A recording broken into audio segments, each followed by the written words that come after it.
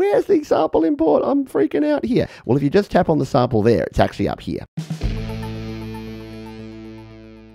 If you haven't used the sampler in GarageBand for a while, there's been some changes, and it's actually very cool. To get to the sampler, you go to a new track, a new project here in GarageBand, go to keyboard and tap on the sampler. And here is the sampler with our classic dog bark. Yeah. Now, you can use the built-in samples here, but that's a very boring way to use the sampler. You can tap up the top here, and you can go to whatever samples you're using in this song, or you can go to your sample library here to use anything that's been saved in here from before. So here in this song, I've actually got this sample, which is the Ravenscroft 275. Now, why is it a sample, and how did I create it? Well, that's what I'm going to show you here, because there's something cool you can do in the sampler that you may not know about. So let's hit this sample. It's very high there. So it's a piano sample. Yeah, big deal, Pete. Great, thanks for that. Now, if you didn't know about the sampler, let's go back to basics. If you want to record in your own sound, there's a couple of ways you can do it. You can literally hit the record button and then use your microphone. I just happen to have an audio interface plugged in here. So hello, I've got my mic plugged in here. So I'm going to just do some sort of sound here. Let's do this. So I've just done a bit of a sine wave there. And you notice it's pretty clever. It didn't start recording until it heard noise. So that now,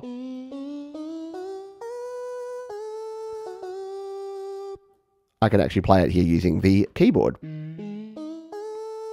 Pretty simple. Now, if I want to save this sample, I can come in here. I can save it to my library. I can give it a name, and I'll call it Pete. Ooh, right? Yeah, Pete. Ooh. And that's now saved that here into my library, and I can come back and use the Pete Ooh in any project at any time. Nice. And the cool thing about the keyboard here is you've got all the same things you can do. You can use chord mode here. You can use your arpeggiator if you want to do some funky, cool things like this one here.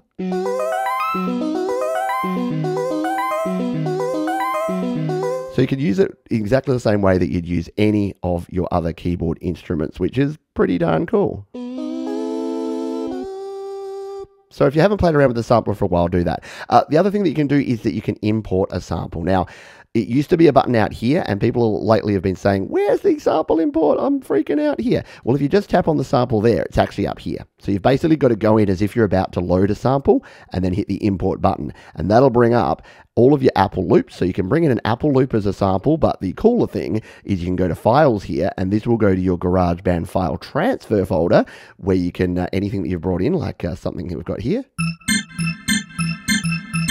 we can bring that in. So we can tap the little download button. That brings it into here.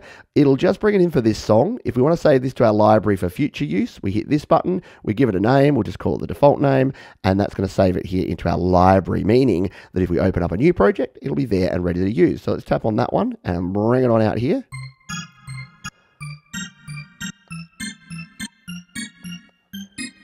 Now, Pete, that's too long. We can't use that. Well, guess what? You can actually just bring the handles here and just find one particular part of this and turn any loop into a one-shot sample. And then you've got the flexibility to have whatever you like. So you can choose any part of any audio file and make that by just bringing these handles and then dropping them where you want them.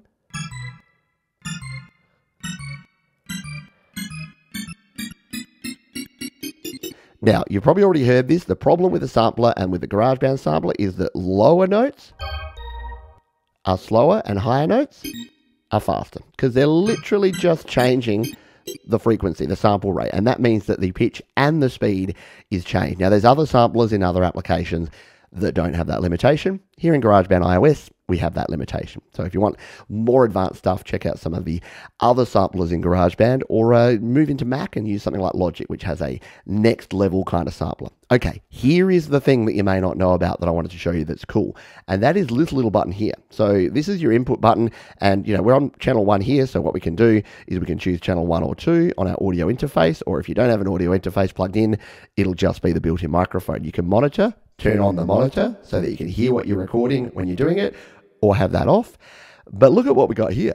Inter-app audio. You can actually use instruments and effects that use inter-app audio and sample them directly into the sampler. Now, yes, you could just use this and record the instrument in by itself, but the reason you might want to do this is you just want a quick sample from a different app. So let's go to instrument here. Why don't we try the sensual sax? So we can tap on the sensual sax, and look what it does here. It adds that as an instrument here within our sampler. How cool is that? So now when we hit the record button, it's waiting for input from this instead of from our actual microphone. So now if we tap on the instrument, it's going to open up our sensual sax. We can turn it up here and we can play in a little sax part. And then if we swap back, if this is going to work, if it's going to play nicely with us, there it is. It's recorded that. We now hit the stop button because it's going to keep recording. And again, it's waited for that sound to come in. And now,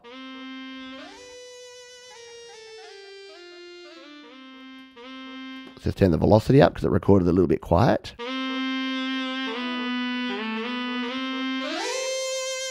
Why is this cool? Well, if you've got an external instrument that's, say, using up a lot of processing power, or you're creating a track and you want to share it with someone else and they don't have that plug-in, guess what? You can record it straight in here, sample that instrument, and then you've actually got it ready to use. You can come in here and use it on your chords mode.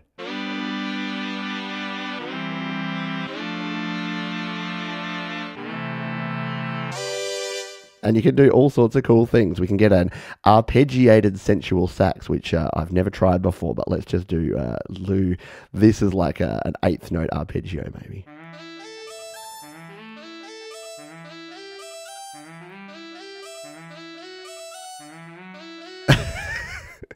So you can have yourself a lot of fun. It just gives you the possibility to use any sound here. So again, the sampler is super cool. Record your own sound. Come in here and import your sound by tapping there and hitting the import button, or use the input here and choose an inter-app audio of any of your other apps. Record in your sounds and you have an absolute wealth of stuff.